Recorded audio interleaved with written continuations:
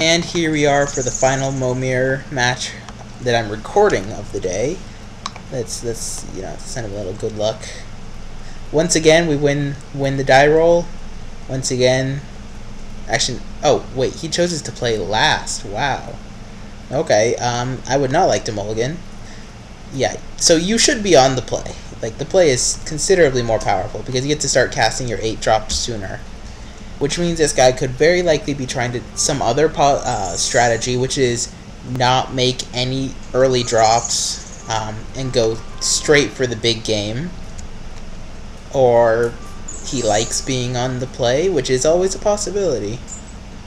I guess he just likes being on the draw, sorry.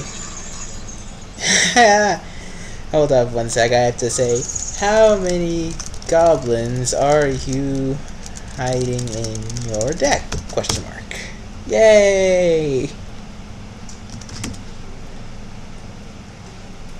I will never know. I love it when people have a sense of humor. Plus 5 points to you, Locklear 888. Plus 5 points to you, indeed.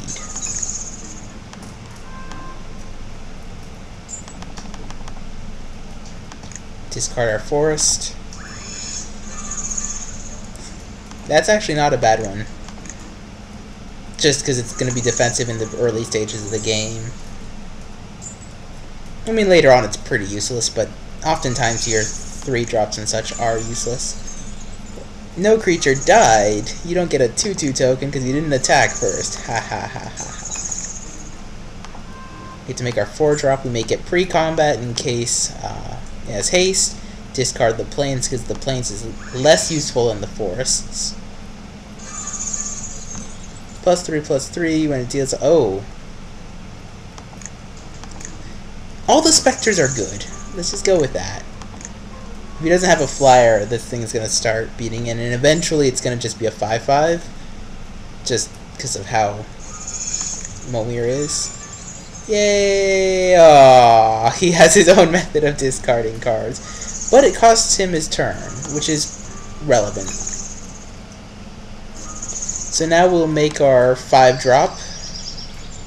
Nah, I don't want to do it pre-combat because I want to make sure that I get value.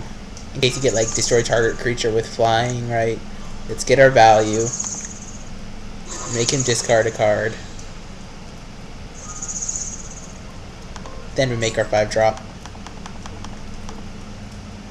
Discarding probably our mountain. Sacrifice it unless you sacrifice 3 forests. Well, I choose to sacrifice it. It went away. How big was it anyway? Is it like an 8/8? Yeah, it was an 8/8. Okay, so he could make us discard a card. Or he can make a 5 drop. He's gonna make a 5 drop. Target creature with power 5 or greater gains trample. You choose to attack with stuff, we just block, yep. So our Spectre gets to get in again. Swamps are more important, so I'll play the Swamp. Let's, beat in, make him discard another card. This is actually really huge in this format since you have to discard a land anytime you want to use Momir. It's pretty big. I'm going to discard my island. Protection from all colors, protection from artifacts. So we got a 4/4 that's never, ever, ever going to die. I don't know whether or not I'll attack with it. Probably not. We got a 5/4 that can only block creatures with flying. Okay. So, not even our Golddrass Spectre gets in, unfortunately. Well, I mean, we could. Yeah, attack. Aww. Aww, you're supposed to attack. Let's make our 7. If we get Phage, that would suck, but that's part of Momir.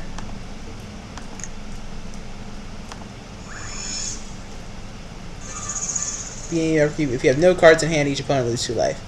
That opponent. Okay, so Wow, yeah. This is actually nuts. At the beginning of your upkeep, if you have no cards in hand, each opponent loses 2 life. At the beginning of each opponent's upkeep, if they have no cards in hand, they lose 2 life. So basically, starting next turn, they'd start taking 4 damage a turn. And he couldn't attack with Cloudgen because I just leave my Piercing Talon back. So I just sit back, let him lose.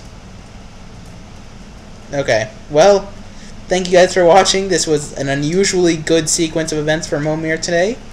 Thank you guys for watching. Rate, comment, subscribe. Let me know if you guys want to see more. And I'll be having cube drafts coming up since the cube has returned online. Thank you guys for watching.